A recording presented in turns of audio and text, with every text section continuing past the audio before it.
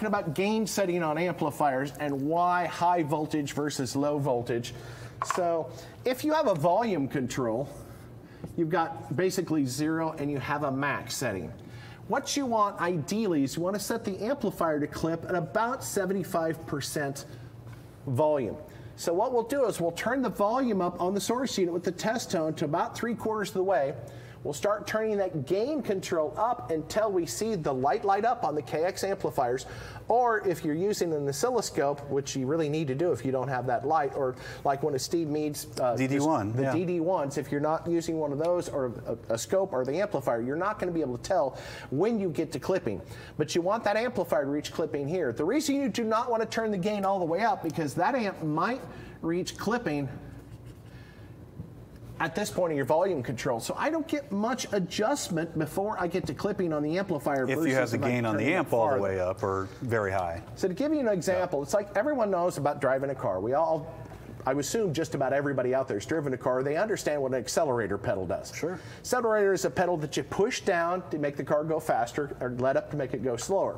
If you got 2 or 3 inches of travel, you got pretty good control over that car, don't you? You can drive at various speeds. But if you only have like a 1/4 of an inch of travel between idle and full throttle, you're probably going to crash, right? Or in our case, we're going to burn up the amplifier or the speakers, because clipping really is the worst thing you can do to speakers.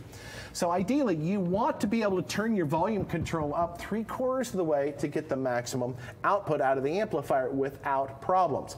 Now, if you're doing multiple amplifiers setting gains, you want to do this with every amplifier independently. So if you're setting up one gain, shut the amplifiers off that you're not testing, then shut that one off and go to the next one, so forth and so on. Then you turn them all on together, and then listen to it again. Turn it up at a listenable level, and so does it sound right? Well, no, I need to adjust. Say you got a 3-way system. You got a subwoofer amp, you got a mid-range amp, and a tweeter amp. It's like, well, you know, the mid-range just isn't quite loud enough. What you don't want to do is you don't want to go turn up the gain on the mid-range amplifier, because the other two are going to clip sooner. You're going to damage either your tweeters or your subwoofers. What you want to do is you want to bring the other ones down. So if the tweeter amp is too low, you want to bring the other, or the mid-range amp is not loud enough, you want to bring the subwoofer and tweeter amp down by turning the gain control down.